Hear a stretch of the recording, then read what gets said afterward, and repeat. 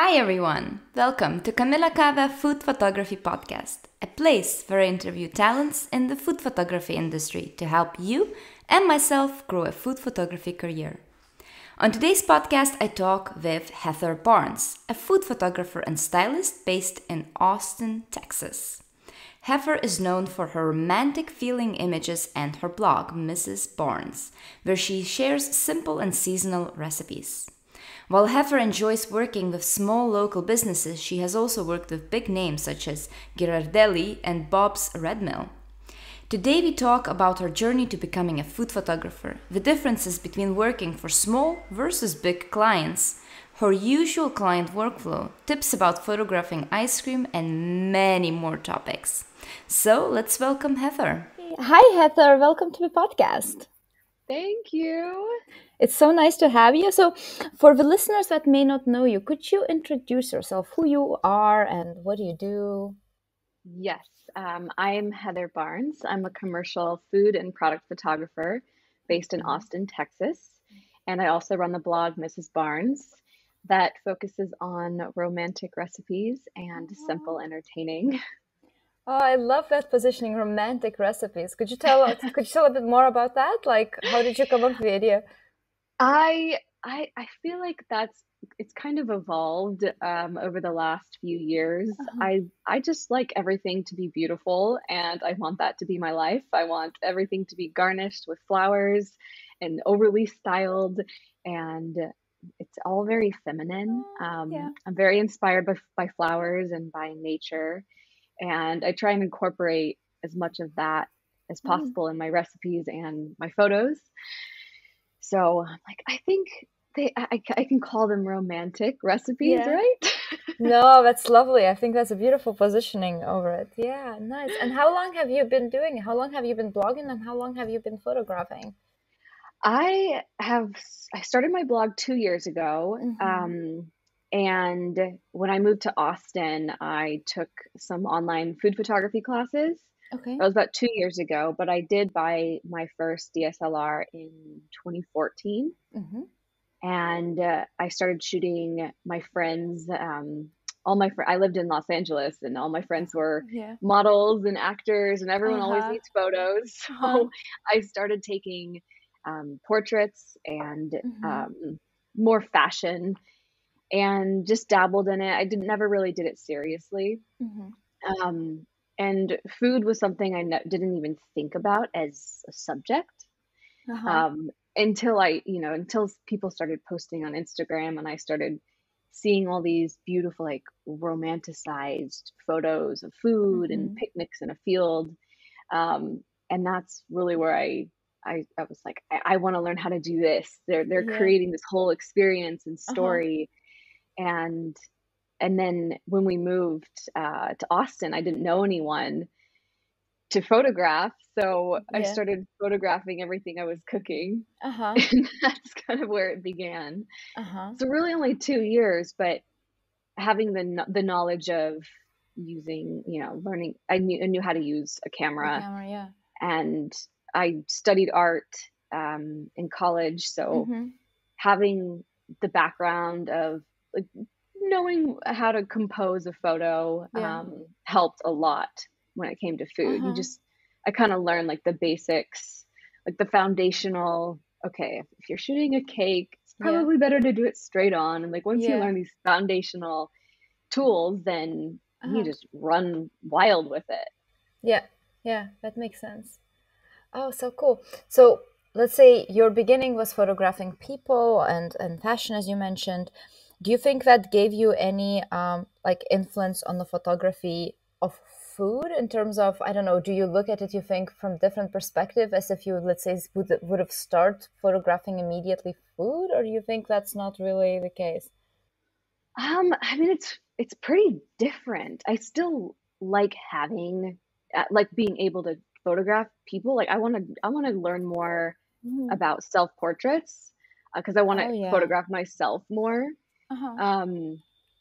I love all of the photos that people use, like when they have their hands and it tells more of a story. And that's something I'm working more on, is how can I tell a story and how can a photo not look, because I think it's easy to like overly style something where it looks so placed, but there's some photographers that just do it so well where it looks like you just left the scene and you can see what's going on, and there's so much more to it. And I think that's really challenging to do. So I think, and then definitely editing, like skin tone. I did that for years, so that helps as well. That's helped. That's an important one, because sometimes I see pictures where, I mean, the skin looks like a dead person is holding, because it's super green or blue. So that's an important skill, definitely. So I think everything has come together and helped develop the whole journey of learning how to photograph food, and it's like a lifelong journey of learning. There's like always something new. For sure, to work on. For sure. That's an exciting thing about food photography. I think there's always like place for improvement and learning and developing, and it's so exciting. It is. I know. And I love watching all your videos because you like to try all these new techniques. Like, I love this. You're so inspiring to watch. Thank you. Same like you. I wanna add that something extra to the image where there is, I don't know, something to stop people from scrolling. So I'm trying all new kind of actions and things like that, hopefully to do that. That's so important where everyone's starting to look so similar. Finding our way out. So, okay, getting back to your, let's say, getting to where you are right now. So you started photographing people, and then you decided to switch to food. So how did it work for you to get the clients? Because right now you're a commercial food photographer, so as I understand, you work with the clients as well. So how did that, let's say, step went from just shooting for yourself and your food dinners at home to actually starting to shoot for the clients? So I started very small. I went to all of the farmers markets in Austin, and I made business cards that, from Office Depot, which is like right next door, and they printed them out within a day. And I took them to the farmer's market and I gave them to every single vendor. And I just confidently said, I'm a food photographer. I just moved here. Here's my website. And everybody needs photos. And that's the best thing about, it's like everybody has to eat. So we already have a one-up on other types of photographers, right? So I reached out to a bakery, and they needed like a whole, they wanted all of their baked goods shot. So that was my first client, and I did it for free, which now I'm like, don't ever do anything for free. But it was a great experience. They brought like all of their, they were from France, and they were like award-winning pastry chefs. So it was nice to, first of all, not have to make the food. But it was like a 2-day shoot, and then I had built up my portfolio, and from there it was mainly like word of mouth. Like I started following all of the influencers in Austin, the food influencers, and reaching out to restaurants. And from there, it was like, it just kind of snowballed into, there's all these local businesses, like all my friends in this, in the food community here have a product, and they all need photographs all the time. So it just led, like one person like led to another, and it just went from there. Like I don't even pitch anymore. It's like most of my clients are local, and it's so fun to help these smaller businesses with like product photos for their website. So that's where it began. And then I did start an account. I started a separate Instagram account for for like playing around and exploring different colors and not being so married to my trying to be so consistent and cohesive on my other Instagram account. So it allowed me to just play and post more often and use the right hashtags. Every single post I put up there, it has that like Austin food photographer, and I'm just more discoverable because I have a separate account. So that was one of the best things I did. Most of my clients come from Instagram. Separate account from what? From your personal account? From my Mrs. Barnes, which is more of my blog. Right. Gotcha. I started blending, I could talk about this for hours because I'm still not sure how to brand myself, but just by starting my other accounts like Heather Barnes Photo. Yeah. And right. I just started posting every single day, even if I was like reposting photos. Yeah. More people are seeing these photos with the necessary hashtags. Yeah. And every time I get a new client, I ask them, where did you find me? That's and it's good. always from hashtags. So I know that they're working. Yeah. Super local ones, right? Like, for example, right. Food Photographer Austin, or right? Something like and that. Think about, I think about how people are actually searching. Are they typing, Austin, they'll maybe type like ATX because that's short for Austin. Maybe ATX food photographer, or just Austin photographers, Austin creatives. So that's been really helpful having that account. And what else? I think that's it. I've never pitched to anyone. It's just been like the community here is so supportive, and there's also not many food photographers here. So that helps.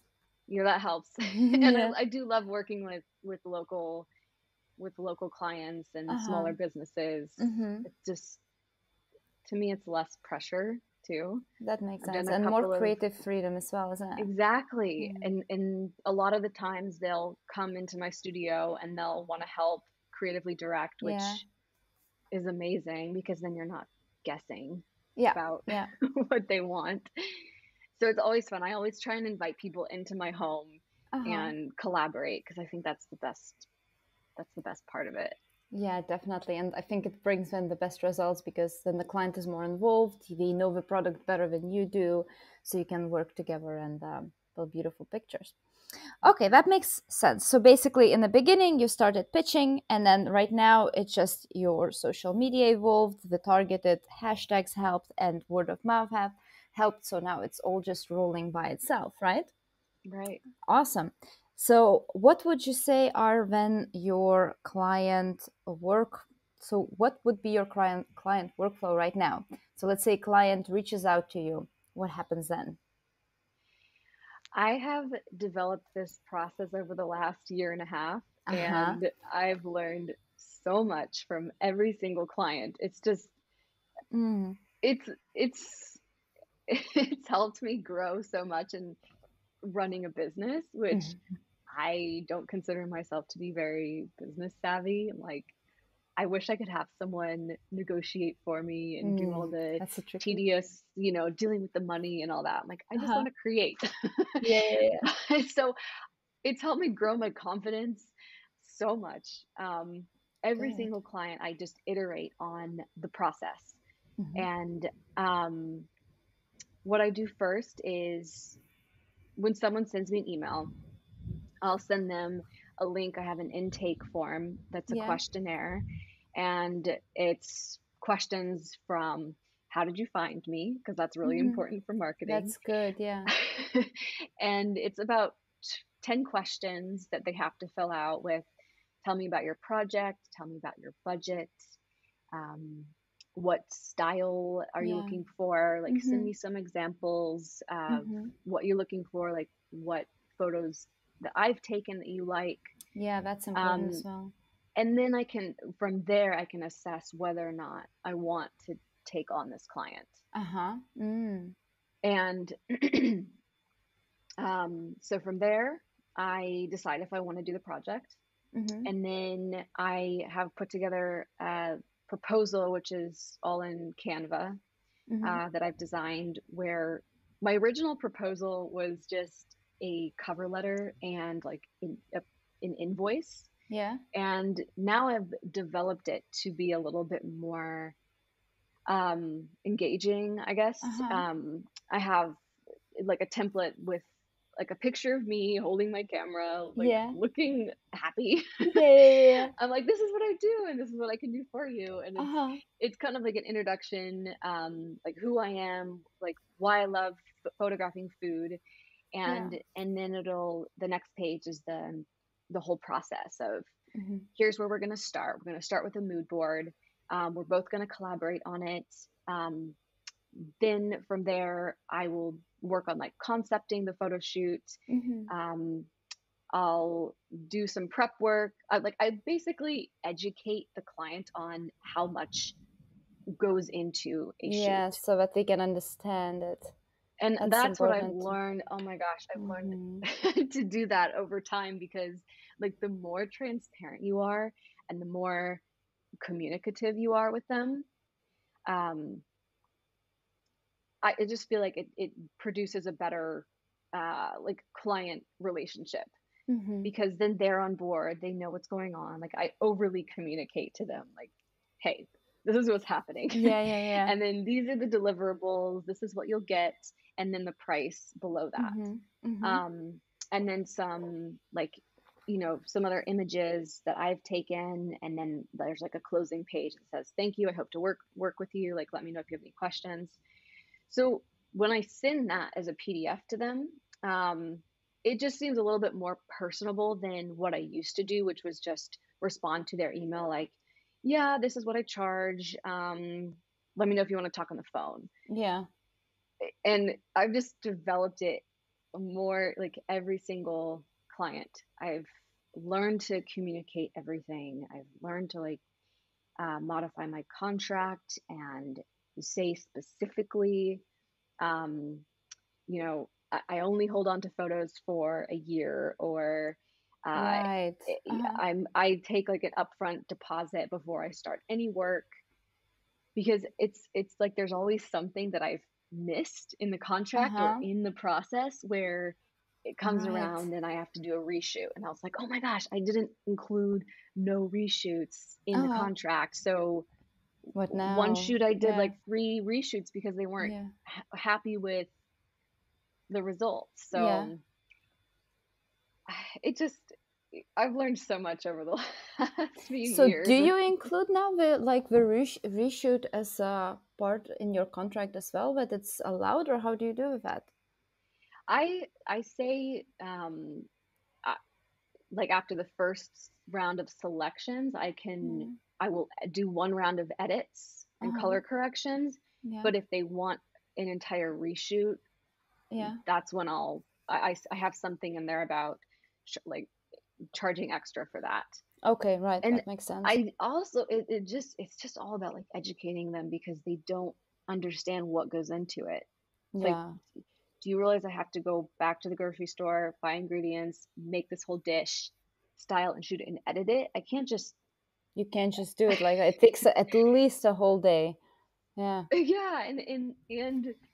people think that, okay, you know, if I shoot something vertically, they're like, can you make this a horizontal stop motion or something? And I'm like, no, I really can't. Like that requires me shooting the entire thing again. So I think the more we educate clients on and communicate beforehand, agree, that helps. Yeah, definitely. Interesting. And you mentioned that you also ask for deposit before we shoot. That's in case of cancellations or not? Yeah, that's just to protect myself from doing too much work. If something were to happen, I recently had a client. They ended up just shutting down their whole business. And we had spoken on the phone. I spent, you know, I try and like add up all the hours that go into it. Just talking on the phone, email correspondence, coming up with a mood board, just thinking about it. I actually like bought new props for this shoot, Yeah. and I was really excited about it. So I started working on it, and I probably put in 6 hours, and they emailed me and just suddenly said we had to shut down our business. So we have to cancel the shoot. Oh God, yeah. So that was my fault, but I always ask before I start anything now. I say 30% deposit up front to begin any work. Okay, that's a good one probably, because I don't have that in my clause. But I feel like if there's a cancellation or stuff like that, it makes sense. And you also make them sign a contract before starting a shoot as well, then. Right. Exactly. Okay. And now I've included that in the email. Just to begin any work, like please sign the contract. Here's how you can send the 30% deposit for me to even begin working. And is license included in that contract, or you don't work with licensing? Sometimes I do with local clients that are a little bit smaller. I've tried to add licensing, and they're just like, wait, what? They get yeah. I can't include this photo in an email marketing or marketing email. So I've just like kind of bundled it into the overall creative fee with local clients. And I'm sure you know, like working with larger clients, they expect that. Yeah. So sometimes they'll even reach out and say, okay, we want to license this photo. Yeah. And they take the lead, which is nice. I'm like, okay, I don't have to That's think easy. about it. It's always such a weird subject. Oh, the licensing is tricky, especially pricing it. I always spend like hours deciding what to price the licensing each time still. It's so tricky, I think. It's so hard.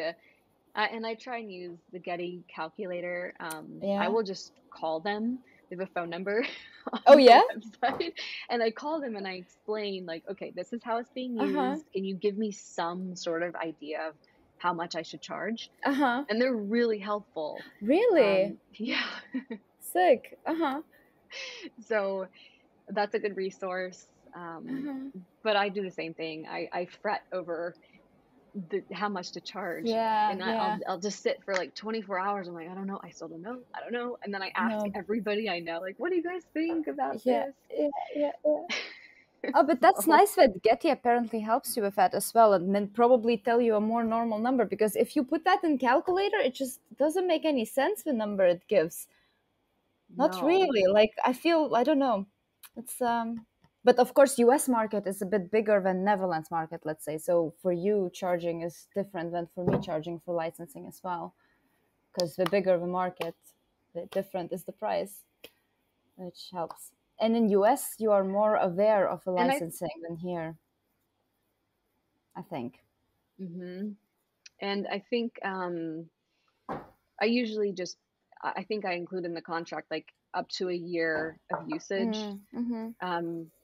And I usually will just say, I can't even remember the exact term, but it's like unlimited usage for what they want to do with it. Yeah. I never give away the copyright or anything, but you shouldn't, I think. It just makes it easier until there's a larger client that wants to negotiate something. That makes sense. Yeah, usually how I do it is basically I include the digital use license already in basically my creative fee. And only if they need license for something specific for print, that's when I would charge them for licensing. That's how I do it. Right. Yeah, but it's a tricky world. So I was curious how it works with you. And the contract beforehand, I think, is a very, very helpful tool to also incorporate the licensing and communicate with the client as well what they can expect. So I think that's a good job. Awesome. Okay, so then the workflow works like that, and then do you usually invite your clients on a shoot day as well? I do. I offer them that, and I prefer it so that there's no guesswork. And another thing I've learned is it's a red flag if someone doesn't really know what they want. Oh God, yeah. Because those people have turned out to pick things apart after the first round of Uh-huh. photos. Uh-huh. Then they decide, okay, actually, now that you've done this, that we Oh want more of no. this. Or Uh-huh. so I really I watch out for that. Uh-huh. And if they're kind of unsure about the style, like I really do try and encourage them to come over and they can just chill on the couch and watch. They can help creatively direct if they want to, but I prefer that. Um, and it's nice having people around because Yeah. this can be a lonely profession if you Yeah. are doing everything on your own. So I like having people come over and Oh, help. that's nice. And then you shoot tethered bait basically so that they can view what you're doing or not. Okay, that makes Exactly. sense. And then, so if we're already going through the process, I'm going to continue. That's okay. That's fine. Because, okay, so the shoot day happened. What's next? Do you make a selection on the day itself with the client, or do you later send images, or do you make selection yourself of the images that you're going to edit? I usually go through Lightroom, and I don't take as many photos as I used to. I'm sure at the beginning, you take 500 photos of the same That's so pancakes. true. Like, Yeah, they yeah, all look yeah, the same. yeah, that's so true. And now I'm like, okay, I get it down to like 20 at most of Uh-huh. one scene. Like, you Uh-huh. don't need much more. It's not like the food has an expression that you're trying to capture. Yeah. So I will select like 2 to 3 options of each angle. Um, and then I edit one of them. If it's usually it's artificial light that I'm using, Yeah. and I just copy and paste the edits to all of them. That makes it easier. And I like to let the client decide which ones they like. I think that process takes me so long to actually decide which one to send. So if I have a contract that says I'm delivering 5 to 7 photos, I'll probably send them like 40, and I let them pick which ones to edit. So I briefly touch them up, but it saves me a lot of time not having to make those selects. I'd rather just copy paste edits. I upload them to Pixie Set, and I send them the link, and then they can heart the ones they like, and then from there I will go in and touch them up and send them away. So you mentioned that you uploaded to Pixel something? Pixie Set. Yeah, what is that? It's just a photo delivery software that is still free for me. I think they do offer storage, but I'm not paying for it. I just think it looks like aesthetically, it's really pretty. The way it just looks like a nicer design than I don't know, using WeTransfer or something. I honestly haven't even used anything else. I just like the way it looks. And it just shows up as a pretty gallery, and you have the ability to favorite photos and then go in and see the client's favorites, and from there. And then you know which ones they picked. And do you edit further than the images that they picked, like in Photoshop cleanup or anything like that, or just Lightroom editing? I do. I go in, and if they have specific instructions, okay, right. I'll go in. Like a recent one I did was an ice cream. It was like more of a graphic look, and they wanted like things cloned. So I'll go into Photoshop and do more detailed edits.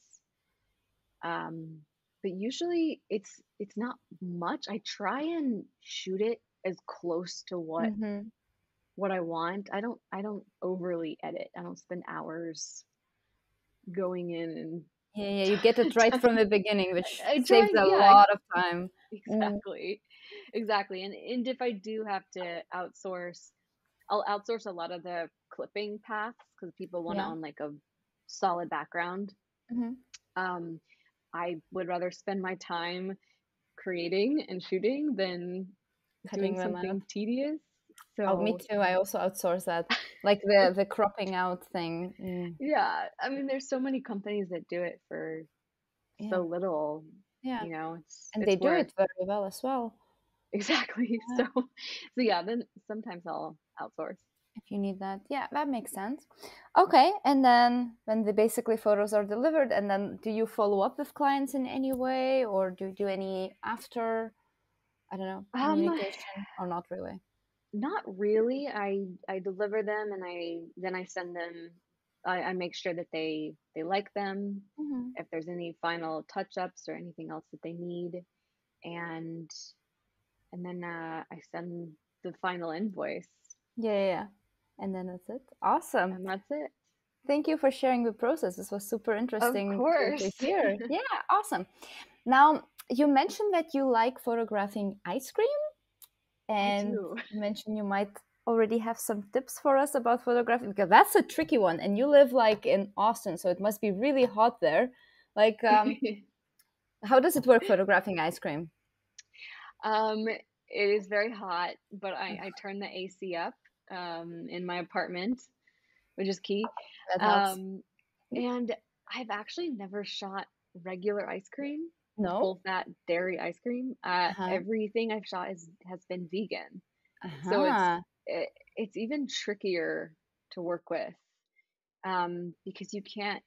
I don't know if you know the pictures of the ice cream cones where it has like a little fluted like um on the scoop, like it has that Yeah, layer around it. yeah, yeah. Um, you can't really get that with vegan ice cream. I've Okay. tried. Okay, yeah. um, but it does help to have an extra person. Extra set of Uh-huh. hands is Uh-huh. key.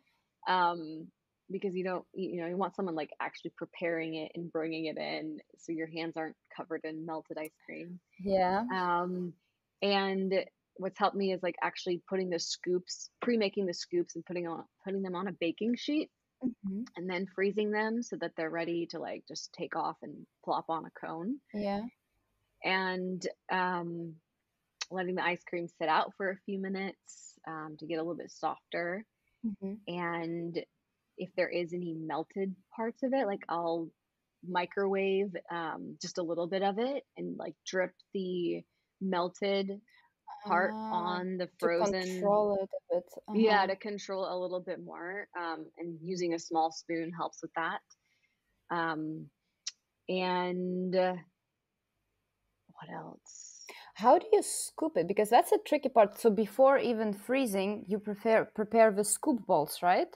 I tried Hmm. doing that, but scooping the ice cream to make them look pretty, like that scoop is so difficult. I know the scooping is really hard. The girl that helped me with the last shoot, she Yeah. used to like she ran all the events and so she's Uh-huh. so good at making perfect scoop. Nice. But Yeah. there is an ice cream scoop. It's the one that's all metal and it has a thick Okay. handle. Okay. Um and it's like a dark gray metal. Those are the Okay. best ice cream scoops. I know there's Okay. like new fancy ones where you can squeeze it and it kind of like pushes the scoop out. Uh-huh. Oh, But like those a don't. Yeah, kind yeah, of yeah. thing. Those do not. I don't find those work very well. Okay. But those old school like dark metal thick ones, and if Uh-huh. you kind of have to like get on top of the pint or whatever you're scooping Uh-huh. out of, and just do kind of like scoop it around a few times, so it's creating this perfect ball of ice cream. Yeah. And then try and if you have more. This is really hard to explain without showing. I know. Oh my God. Good luck, And then if listeners. you try and like press it down Uh-huh. onto the baking sheet, it may Yeah. create that little like what is it Oh, I called? know, like that around a bit, like Yeah, it's like a yeah, little yeah. I know I what don't you mean. you know what I mean. I know what you So mean. that helps and it does help to have it sit out for a few minutes so it's a little bit melted. Uh-huh. And then refreeze those. I think shooting with artificial light is key because you know how fickle the weather can be, and the sun Yeah, will so go you have behind a cloud. And you're like, yeah, ah, you can prepare everything just before you bring it out there, and then the light will yeah, be get perfect. Yeah. everything ready. If you're shooting a cone, get something stable. I have like a little Mhm. cone stand where you Oh, put the cone in, and like have everything ready ahead of time. uh-huh. Um, and yeah, that's pretty much it. Just Nice. play. Like, Like, you have to be patient. You just have to, probably refreeze it and do it again. mhm. And yeah, I think those are all my tips I have. Nice. Awesome. I've Thank you. never made fake ice cream. I've read how No, people me make neither. it out of mashed potatoes or something. And like, why not just use the real thing? Yeah, I agree. It's tricky, but it's also fun in a way because you're forced to kind of, I don't know, hurry and prepare and control everything just before. I don't know. I like it as well. Yeah. And then you can eat it. That's the important part. You Exactly. can enjoy the ice cream. Yeah, nice. I saw that you worked with quite big names like Bob's Redmill. Was that your client or was that a sponsored, like a post kind of thing? I did a couple of sponsored posts with them 2 years ago. Mm-hmm. Um, yeah, it was fine to work with them. I've done a couple of bigger name clients. I think the biggest one was Ghirardelli. I did that at the beginning of the year, which that was a fun experience. I actually got to hire a food stylist, Oh, nice. and Was that for a shoot or was that also for sponsored that was actually recipe thing? for them. Mm-hmm. It was for Ghirardelli. like their summer s'mores. Okay, yeah. I actually haven't even, I'm not sure where they're going to use these photos Not still. yet. Okay. Uh, but that one that wasn't a sponsored post, which Uh-huh. was exciting and also nerve-wracking because the client like zoomed in, Uh-huh. and we shared I shared my Lightroom. Oh, so they could see even the progress beforehand. That's a tricky one because they need to understand that you're still building up instead of like, this is not the final shot. Wait a moment. No, I feel like that would be the, I It don't know, was difficulty. it was so hard. We didn't really we didn't create our perfect s'more until 7 p.m. that Oh, night, like after the whole day. uh-huh. And we finally figured out the process of making, like, okay, Uh-huh. you need to roast. We were roasting marshmallows over Yeah. my stove, Yeah. and we had tried previously to like put them in the oven. And I mean, it's such a s'mores are such a mess. Like, I think ice cream is way easier compared to s'mores. Oh God, yeah. So, um, I was so nervous because he's like, "Can you share your screen with me?" And I was like, "No, wait a Yeah. minute. Let me preface this with, no, these are going to be edited, and Yeah, yeah, we yeah. still haven't figured it out." Uh-huh. But I mean, he was so particular about like the way the chocolate would drip over Uh-huh. the marshmallow, and the marshmallow needed to be a little bit more charred. And I mean, it was so scary. Yeah, yeah, yeah. It's tricky. But at the end it worked out or not?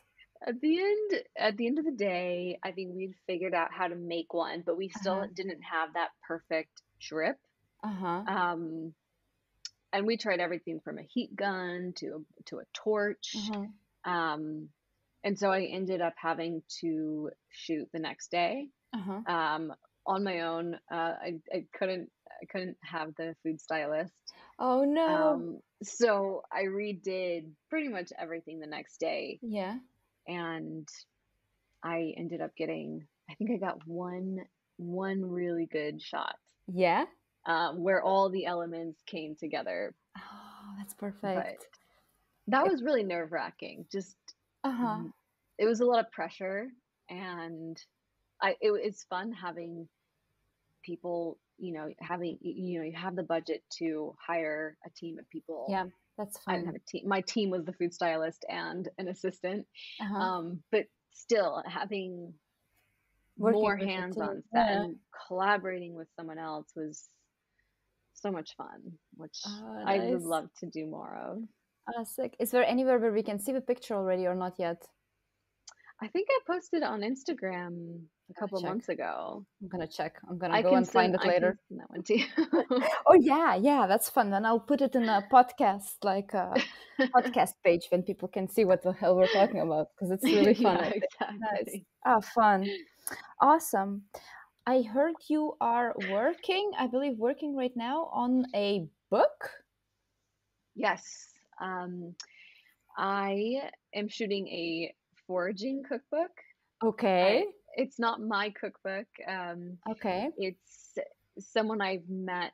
I took his foraging classes a couple times, and I finally told him, "Hey, can we collaborate on a wild foods cocktail? Like, you give me a recipe, Yeah. and then I'll photograph it." Mm-hmm. And that brought up the conversation of, he was working on contributing to another cookbook. Mm-hmm. And so I photographed a few recipes for that, which was like a wild foods cookbook. Okay. So from then, he knew what I could do. And he said, actually, I'm writing something and I'd love for you to photograph the whole thing. And this one is all about what you can cook while you're backpacking. So it's That's so much everything fun. you can make on like a campfire. Yeah. And it's not my style at all. So do you need to photograph also then on a campfire kind of food next to the fire or not? Exactly. So there are all these old recipes, like, digging up herbs and plants and making them in like a cast iron skillet over a fire. And it's definitely, it hasn't been easy so far because I'm out there like looking for these plants. Mm-hmm. It's not like I can just go to the grocery store and buy everything and cook it and shoot it in my studio, which is my process. So right now I'm trying to figure out where can I find horse mint and horsetail and bee balm. And I'm writing all these Facebook groups. Like, does anybody have this in their front yard? I can just forage some of it. But it must be a season also at the same time. So you have to be, oh God, yeah. Exactly. So I have to wait until fall for some of the plants to bloom. I know, like, this is a lot of logistics. Yeah. And then trying to think about, making a campfire on my own. And I'm doing everything. Like, they don't have like they don't have a budget for like a stylist or a creative director and all of that. So I'm trying to figure out how to start a campfire in my grandma's backyard without like setting the whole backyard on fire. Yeah. Oh my God. Yeah. Oh, but then good skills to learn for, like, I don't know, for later. That's amazing, I think. Knowing how to make a campfire and cook food on a fire, that is like, that's nice. Yeah, so it's an interesting it's an interesting cookbook, and I love learning about plants, and this guy is so knowledgeable about every plant. So our conversations on the phone so far, I'm always asking him, like, what does this do? And like medicinally, like, how can this prickly pear help you? And so I love talking to him and picking his brain about plants. That's but lovely. So it'll be fun. It's my summer project. I've kind of paused everything else going on so I can really dive deep into making it look cohesive. I think that's another challenge is, especially because it's a bit spread as well, isn't it? Oh, that's nice. Well, I'm gonna keep my eyes open because I'm very interested in foraging as well. Like, I don't know much yet, but I really want to learn, and cooking on a fire is something I'm also super excited. So now I'm gonna keep my eyes open. Then it's out. That sounds really fun. Nice. Oh, that's fun. Okay. Now, some closing little questions. Sure. Not to hold you on too long. So it seems like you're having fun doing food photography. What is most fun for you in your job? I think I wouldn't be doing it if it wasn't fun. I think like you have to have fun and kind of let go of Yeah. perfectionism. And it, I think doing reels has been a lot of fun Yeah. for me, just Uh-huh. because it's new and exciting, and I don't feel like sometimes I spend 3 to 4 hours just setting up one scene for one photo that ends Yeah. up just being one static photo. Uh-huh. But for reels, you can just be yourself and let go and film on your phone. Mm-hmm. And it's, I feel like I'm helping people. Mm-hmm. Um, and I'm having more fun doing that than actually photographing. But Yeah. I, I don't know. I try not to take everything so seriously. Uh-huh. Um, I, I think collaborating with people is really Fun. fun. Uh-huh. And yeah, like learning all the techniques and practicing and growing as an artist and as a photographer. There's just always something to learn. The community is great and Yeah. supportive. Yeah. Um, it's just fascinating. Like there's so much food to shoot. There's so many recipes to be created, and you can get inspiration everywhere. It's just like endless possibilities with what you can do. Yeah. Yeah. Certainly. I love it so much. It's gonna be my lifelong Yeah. Yeah. Yeah. journey to learning everything I can. Yeah. Nice. Yeah. Same here. So that's nice. Awesome. Okay.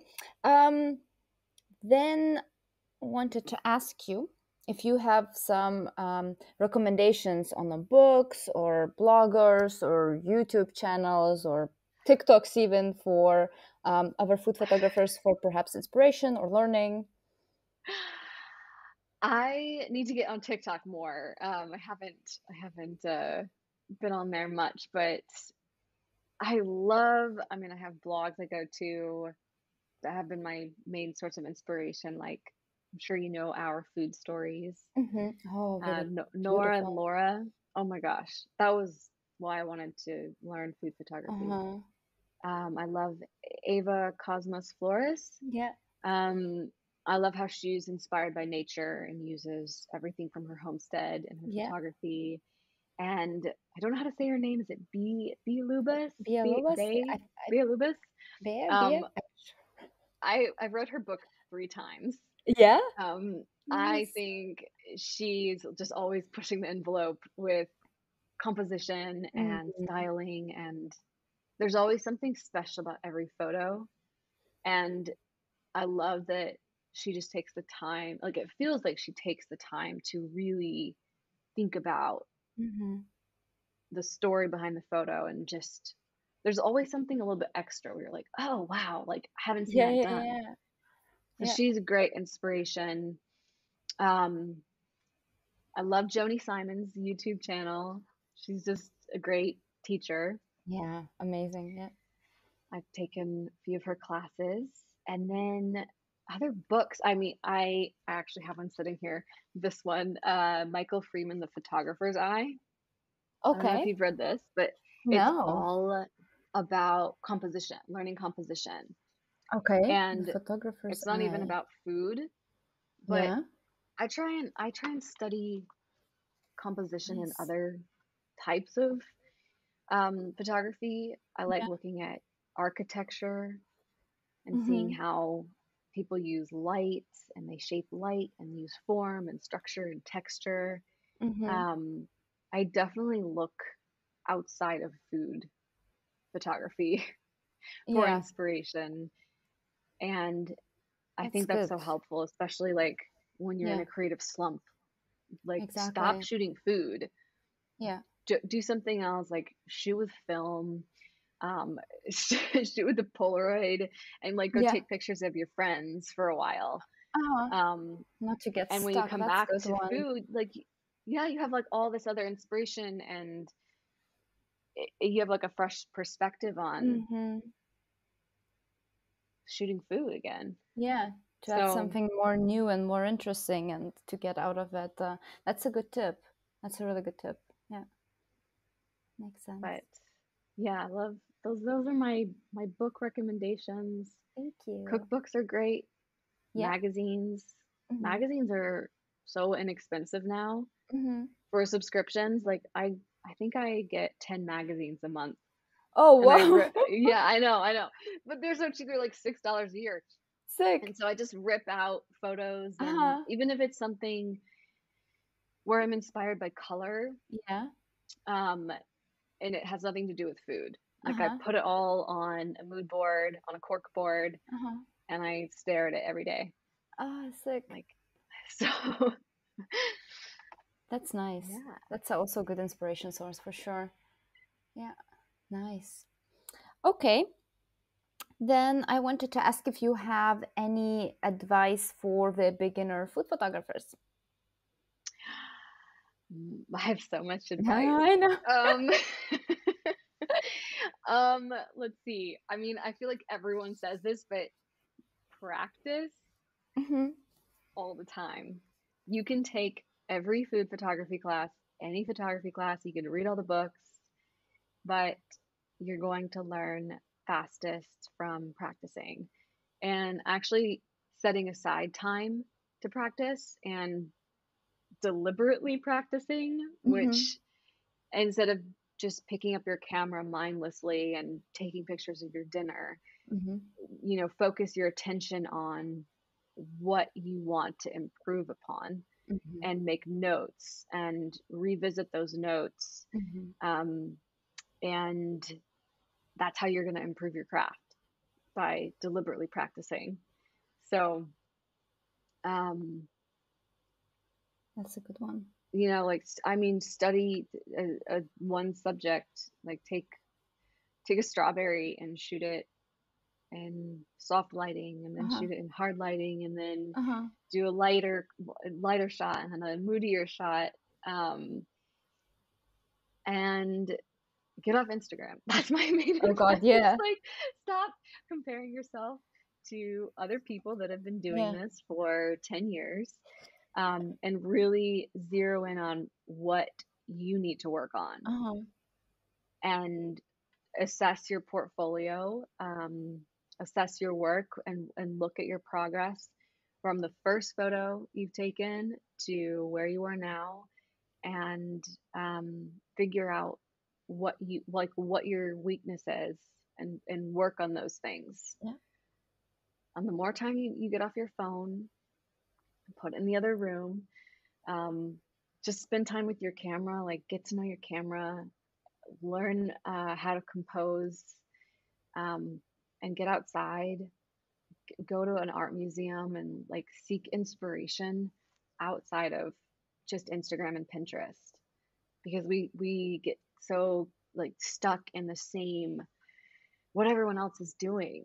It's just, it's gonna happen. Like everyone's shooting, I don't know, cakes and with a moody shot. Like don't like be inspired by what everyone else is doing, and try and like really dig deep into who you are and your soul and what you want to create. And just, I don't know, do it. Pick up your camera all the time, practice. Yeah, definitely. These are really, really, really good tips. And on that note, then my question would be, where can the listeners find you? You can find me at Mrs. Barnes. It's mrs.barnes on Instagram. I also have my second account that I was talking about, Heather Barnes Photo. And my website is mrsbarnes.com. So feel free to email me or reach out on Instagram. And yeah. Awesome. Well, thank you, Heather, so much. This was so wonderful talking to you. Thank you for joining my podcast. Oh, thank you. It's so lovely talking to you. I love watching all your videos on TikTok. Thank you.